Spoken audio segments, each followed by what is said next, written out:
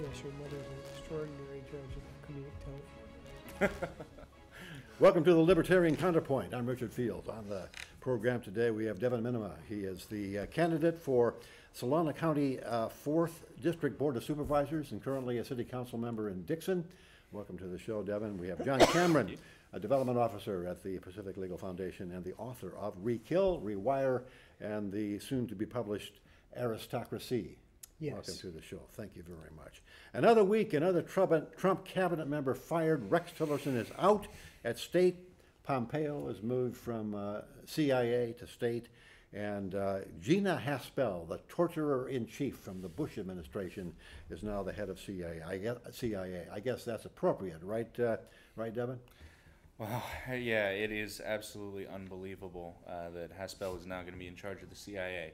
I do think that this is if there's a silver lining, it's the fact that Pompeo will be out of the CIA position and into the State Department, where I think he can do less damage.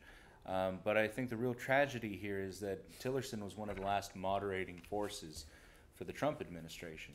And so with all of the defections, I really do wonder where things are going to go from this point for the administration, considering that the members of the cabinet are trending more and more to the right, and it's getting a little disconcerting. I'm not sure it's more and more to the, well, it's more, I guess you could call it right, but it's also more and more to the populist, America First, nativist wing of the party, it seems like. Absolutely. Yeah, and it really is sad because we're looking at, you know, the death of a tradition for Republicans, a conservative tradition that really placed understanding your rights and the Constitution first.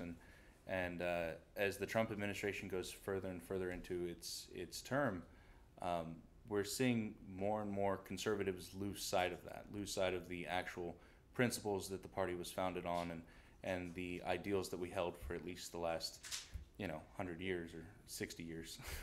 Right. Now, you're running, obviously, in a nonpartisan race, but I'm assuming that you consider yourself a Libertarian, Liberty Caucus type Republican? Absolutely. Absolutely. Okay. Yeah. I worked for a political action committee, and I came up through Young Americans for Liberty.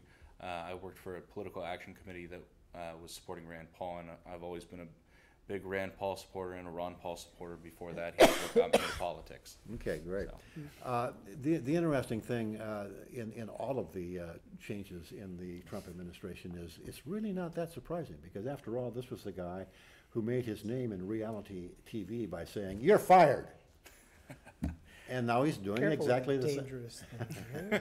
Well, the drama is amazing, and there are some benefits to Tillerson being out. I mean, let's look on the bright side. Pompeo being in, I don't know, but could anybody really do more damage as head of state than Hillary did, running top secret information on a server out of her house? And texting and emailing from a personal phone, putting there's a lot of deep state stuff going on out of the State Department, and I would think that hopefully Pompeo's a little bit more security oriented and all the rest of that. But I also think that if he did the same thing, he'd go to prison. But we've learned that lesson. What really scares me is the CIA has been a law unto itself. And to have someone who's, was a torture proponent, and conservatives are they get mad at the so-called liberals who are really labor or socialists for saying that they'll achieve their mission at any price, but they're completely okay with medieval torture of people to achieve their mission. So I think it's hypocrisy at the highest level. Yeah. Absolutely. In Philadelphia, the city council has, at their infinite wisdom, decided to increase the tax on soda pop by roughly 50%. A can of Coke or a liter of Coke going up by about 50%. Same way with 7-Up and all the rest of the soft drink world. What's the real world effect of that going to be, John? Well, it's already showing a couple of effects. There is, again, not scientific studies, but apparently liquor sales are going up. So people are having rum with their Coke? Yes. And then, yes, they are. and enjoying it more thoroughly than ever before. They don't care about being overweight and having diabetes after they've had a few shots of rum with their Coke. The other thing is that this is a Philadelphia, this is a city tax. It might be a county, I'm not sure, but it's not a state tax. So what that means, if you're running a fast food, let's say you're a marginal mom and pop shop, trying to make your way and grow and support your kids and send them off to college, and most of your profit is in your soft drinks. You know, the markup on them is about the same as liquor at a bar, maybe even more. And all of a sudden, instead of having to charge, you know, if you charge $2 for this drink, then it's now $3 because of $1 worth of tax. People are going to go buy the product that allowed you to have a bottom line a block away from somebody who's not in Philadelphia. And so, like any time when you try to put in regressive taxes to force people to change behavior, although supposedly higher cigarette taxes have lowered, you know, the use of cigarettes, but I see an awful lot of poor people dropping their $10.12 a pack down in the liquor store. Well, you know, there probably will be a law to follow up on that. It'll be a law that says that if you cross the city line and have a Coke and then cross back into Philadelphia with your belly full of Coke, you'll be guilty of transporting illicit goods. Smuggling. Yeah, smuggling. Yeah, and then across city lines, they probably can't make it a felony, but if it was across state lines. Yeah. So I don't know does Philly, I don't know the geography for that area. You know, if you moved into another state and had a Coke and came back, the Interstate Commerce Commission could tell. Anyway, it's crazy. This kind of thing hardly ever works. You know, the crazy thing is that what New York tried actually has some logic to it, and even it didn't work. I mean, people will drink whatever you put in front of them or eat whatever you put in front of them. So, you know, if you give somebody a huge, like 48-ounce drink, they'll drink it. If you give them 12 ounces, they won't. But it's still, you know, this is America. This is a nation that was founded on individual choice and liberty. This is not the nanny state, no matter how hard they're trying to make it be. And I think, you know, children who could read in school and parents who could read to them when they came home, i.e. not products of the government school system, would make more rational choices. Well, and the libertarian argument for anything like this is very simple. I don't drink soda, hardly at all. And the reason I don't drink soda is because the whites, sugar, flour, you know, highly processed foods, not good for you. Yeah. Just simply, you know, not very good for you. They're fattening. They, you know, empty calories, all the rest. And you want to save those calories for good liquor. Absolutely, make you hungry for, you know, for things that you probably shouldn't eat as well. So, but the libertarian principle is, since I believe that, I'm going to try to persuade you, John, to quit drinking so darn much Mountain Dew. I'm not going to pass a law. You think I could be this tired after a six-pack of Mountain Dew?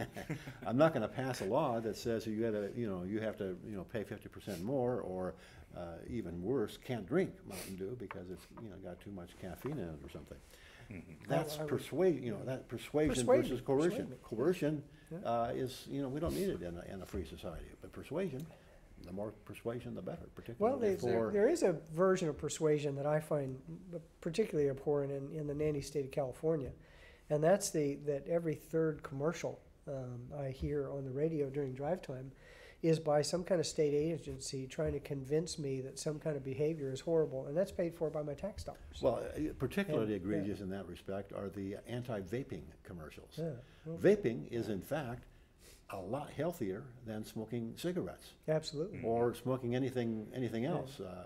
It's not going to hurt you. It doesn't have the tar and nicotine. I'd like and all to the talk rest. about one of our cases that Pacific Legal Foundation is pursuing. We're actually bringing 3 different vaping cases simultaneously in 3 different jurisdictions in this country to stop some abhorrent abuses of the Constitution. And if we have time a little bit later, I'd like to talk about that. Yeah, Or, go ahead. Okay. Yeah, just So, give us the high altitude overview. Well, the high altitude overview is, since there's 3 cases, of course I can't remember the names of the 3 cases, so I'll just talk about our vaping cases. What we decided to do, and not me, our legal geniuses, of which we have many, was to attack a particularly egregious constitutional abuse At the FDA, only a presidentially appointed officer, somebody who's been vetted and faces accountability for their actions, is allowed to make rules. So one of the people in the FDA who was vetted and allowed to make rules delegated their rulemaking power illegally to a career bureaucrat who passed 200 rules on her own that have the weight of law, i.e. criminal penalties, jail time, fines, all the rest of that. And one of the industries they targeted was the vaping industry. They now regulate vaping as if it were a tobacco product, as if it was a medical device manufacturer and a tobacco product. So anytime one of these little mom and pop shops wants to take one of their vaping things and create a new flavor so that you can have nicotine with none of the tar and all the rest of that, and you got some flavor to add to it, or some people just like vaping with just flavor, they have to spend literally over $100,000. I think the average is $125,000 to ask the FDA's permission to do this. And to change it from strawberry flavor to grape flavor. Or even, strawberry to ultra strawberry. Or to change the one little part of this vaping mechanism from, a 3-inch cylinder to, in essence, a radiator to cool the smoke down, whatever. So that means that all these little mom and pop organizations, and many of them are started by people who were, in essence, dying of health-related issues, who wanted to offer a safer alternative to people. Than Camels. Well, we can't really. I guess we can spell out Camels. Although I remember the day. No, I don't smoke anymore. So what we've done is, think about this. If there is one FDA employee who has been delegated the power, and she has created 200 regulations or rules that have the power of the weight of law, how many other career bureaucrats in other agencies are doing exactly the same thing and saddling the United States of America with billions of dollars worth of unnecessary cost and regulation? And what makes this particularly heinous, and again, this is a little more detail than I want to go into, is because the FDA is involved, the people at these shops can't even pass along information that is common knowledge, that is in the body of knowledge, that is published on websites. They have to prove that whatever statement they make is true before they can make it. Free speech doesn't apply. Free speech is out the window, due process. So what Pacific Legal Foundation has done, in its brilliance, has never been done before, is they've gotten 3 different clients, 3 different vaping businesses in 3 different jurisdictions, and simultaneously filed suit against this law. So what that means is there's a very good chance to fast track this to some place where it'll get changed. And it's a horror. And this is just one of the tiny horrors of the oppressive administrative state that people who have regular jobs don't ever see. Even worse than the soda tax. Okay. The border wall, according to, I think a tweet from Trump, I'm not sure, but according to the administration, the border wall will pay for itself. Well, it's, this is based on information from the Center for Immigration Studies. And if you know anything about the Center for Immigration Studies, you'll know that it's a nativist, loudmouthed, totally wrong pressure group that's trying to basically prevent any immigration whatsoever to the United States. They say it'll cost $18 billion. How much will it actually cost, Evan? Well, it could be multiple factors times that. I mean, the Center for Immigration Studies, really, even that name is so misleading. They are an advocacy group first and foremost. They're not there to come up with unbiased information. The Center for Immigration Studies was quoting an $18 billion price tag for the wall, and of course not including maintenance long term. $18 billion is being extremely optimistic on the amount of, or on the cost of labor and materials.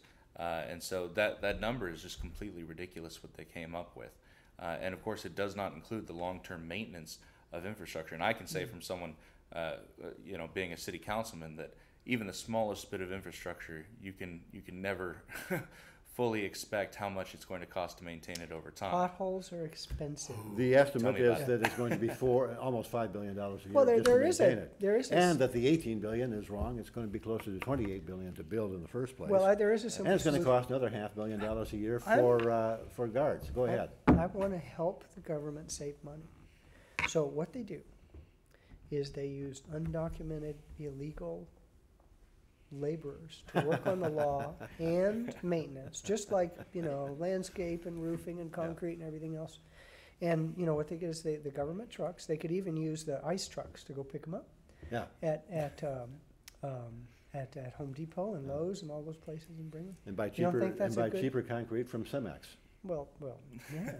And, since people are going to be drilling holes in it, blowing it up, climbing over it, tunneling under it and everything else, you might as well make it cheap because it's going to come down in about a week. Well, and since the federal government's doing it, why don't we go ahead and suspend all the OSHA rules that are going to be Well, adding on to the they are price going tag, to, of well, course. I mean, state of California, of course, They're is bringing. suspending a lot of the environmental rules. That's Well, oh, yeah. already. Well, except the state of California is suing under environmental grounds to prevent the wall from doing it. If that's the case, then can we use that same kind of lawsuit against the state of California when they suspend environmental rules to throw up one of these palaces for their employees to live in? Is not what's good for the goose good for the gander? Works Yes, for no? me. Or should we even take a look at Jerry Brown's new ranch out in Calusa and how the road got paved when the rest of the county's still crumbling? You mean Moonbeam might have taken advantage of his position as governor? Oh, I know, it's shocking. It really is. I'm aghast. I'm choked I'm up, surprised, literally. I'm surprised there's drinking going on in this bar. Yeah. Okay, so the border wall won't pay for itself. Well, that's interesting. The House Intelligence Committee says that first of all, the House Intelligence Committee has been conducting a parallel investigation into the allegations of conspiracy or collusion between the Trump campaign and then later administration and Russia in conjunction with the Mueller independent counsel investigation. But the House has already come up with their conclusion. They have said that there is no Trump-Russia collusion. Do you believe them, John? Well, yes, because the problem with cell phone coverage, they could never. Cell phone coverage? Yeah, they could never get the call through because of bad cell phone. No, of course there's no collusion. The people on both sides are clowns. I mean, all the people in the Trump administration did was try to get. The CIA. They tried to get some dirt on Hillary, just like, Hillary was publicizing that there was dirt on Trump colluding with Russia. These are clowns on the left, clowns on the right, and there's no collusion. These people couldn't keep a secret if their life depended on it. I mean, you've seen the quality of people on the periphery of the Trump administration. You've seen that. Well, for God's sakes, Pompeo is now the Secretary of State. I mean. And Gina, the Crusher Haspel, is head of the CIA. I mean, come on. And Paul Manafort was the head of the campaign for a while, and he's been pointed out, been legitimately called out as a common fraudster. Oh yeah. Oh yeah. Well, no, what people need to realize, and unfortunately, people are willing to give up more and more for the sake of security and safety, and it's a hollow building, is that anybody who rises to high levels in government is a sociopath. That it is all about favoritism. It's all about doing favors for either the big government unions or the defense contractors, the oil company, or all the rest of that. But for some reason, despite all the evidence over and over and over again, they choose to believe one side or the other. Present company accepted. Absolutely. Well, I mean, there are, if you filed the serial numbers off of the questions and gave people a questionnaire about what their political views are, and didn't let them know, left or right, Republican or Democrat, 60+% of the people in this country land pretty much in the middle of libertarian. Well, yeah, I mean, if you actually even use, Gallup did some polling back in, I think it was 2016, which came up with the information that something like, I'm trying to remember the numbers now, something like 28% of the population considers themselves libertarian, Yeah. broadly defined. About 25%, something like that, conservative. About 18%. I'm getting the numbers wrong, but these are ballpark. About 18% liberal and about 15% populist. So you can combine conservative and libertarian, and you've got a majority with no question whatsoever. And really, you've got you've got a situation where, if you believe that Republicans are the conservative party, and if you believe that liberals are the progressive or liberal party, and if you believe that the libertarians are the libertarian party, which we are, the balance of power, there's something wrong, because we've got 100 and some elected officials across the country, and Democrats and Republicans have all the rest. But it's because they have been able to set up a duopoly, basically controlling the electoral rules from the local level to the state level to the federal level. Well, there's one thing that's going to tilt the playing field. It's not. I wish it was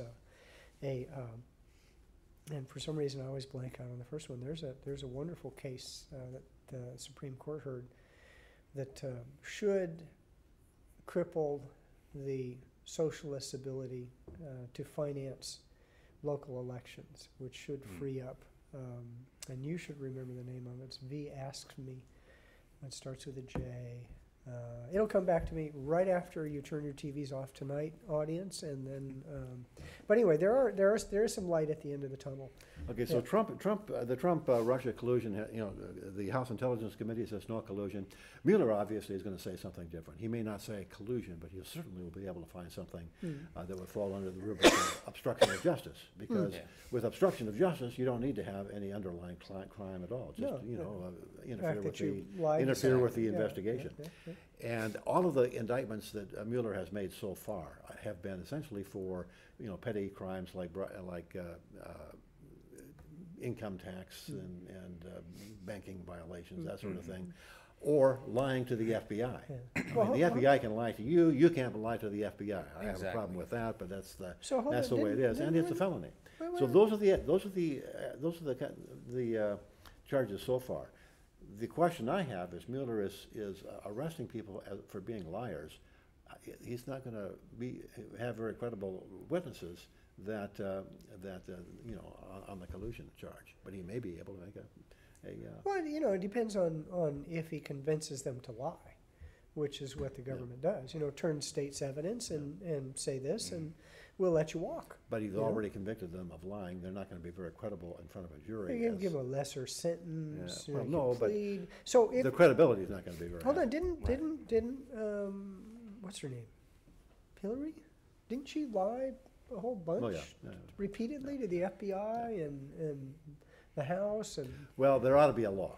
And there ought to be a law against lying to the. Oh, we have a law against lying to the FBI.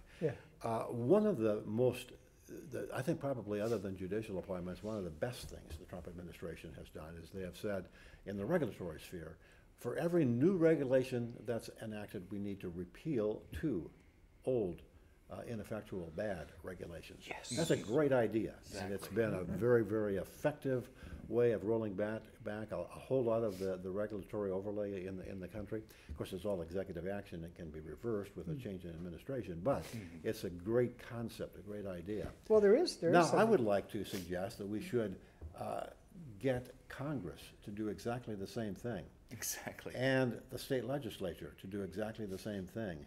And the Solano County Board of Supervisors to do the exact same thing, as well as the Dixon City Council. Will you promise, as a candidate, that you will go back and repeal 2 laws for every new law passed in Dixon? And if you are elected to the Solano County Board of Supervisors, the same thing at the county level? Absolutely. In fact, just last night we had a city council meeting. And unfortunately, I was not able to get the rest of the council on board. They're pretty stubborn in their ways. But it was a proposal that would have required the city council to, every 10 years after the census, review all of Title 18, which is their land use and zoning code. Now, it also happens to be the largest section of code that we have in Dixon. It's 280 pages long and has rules for everything from rolling mills to carriage manufacturers to anything from the last century. It hasn't been updated in forever. Carriage as in horse and buggy? Horse and buggy manufacturing. I thought you perhaps upright carriage. You must walk this way. Walk this way. Yeah. My mother used to, get on me about my posture, but Yeah. No, it's Watch out when you visit Solano County. Yes. They'll tell you, stand up straight, young man. Oh, they're gonna come after me if they start doing that. Yeah, So. Slouching when I'm driving. But no, it's what I want to see is a complete scale down of all the regulations that we have. Solano County has one of the longest health codes in the state of California. It is overbearing, and it's actually negatively affected not only our restaurants, but it's gotten to the point that it's affecting our charities. We've had charity kitchens get shut down because they couldn't meet the compliance. So we definitely need to scale back all the rules on every level. but Solano County, of course, because of all of those rules and regulations, is a lot healthier than the rest of California, right? Well, I wish that was the case. Have you been to Solano County? No, I'm sorry. Easy now. But no, absolutely. I think this is a great idea on the federal level, and I really wish that it would trickle down to the state and local and city levels. So what are the first laws, county laws, that you would like to see repealed in order to pass a new law?